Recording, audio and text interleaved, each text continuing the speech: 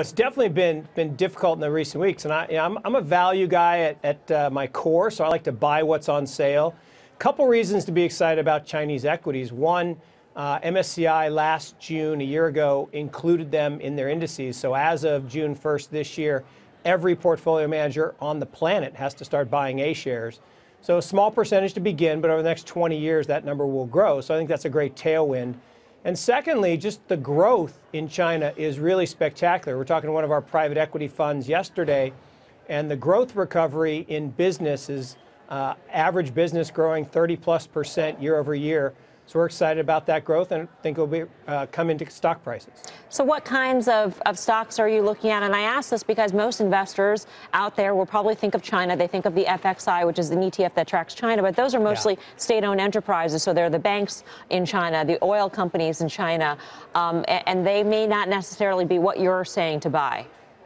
No, it's such an important point and really important for investors to think about owning what they want to own. FXI really is mostly state-owned enterprises, over-levered, old economy companies. The three areas you want to focus on are consumer, healthcare, and technology. I think the best way to play that is actually in the A-share market. There's an ETF out there, ASHR. There's actually a really interesting active ETF, AADR, that does emerging markets, and they play in the A-share market as well. Can I ask you, Mark, what are you owning there? Are you owning mainland? Are you owning Hong Kong? It's been very difficult for the average American to actually do anything over there. No, really important point. So ASHR, the A-share index, is the mainland. That is the local listed shares, and that's where you're going to have the big tailwind as global investors now are forced to buy those shares into their index funds and their active funds.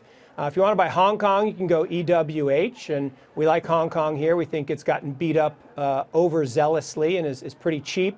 But FXI has too much of the old economy. Consumer, technology, healthcare, those are the plays for China right now. Hey there, thanks for checking out CNBC on YouTube. Be sure to subscribe to stay up to date on all of the day's biggest stories. You can also click on any of the videos around me to watch the latest from CNBC. Thanks for watching.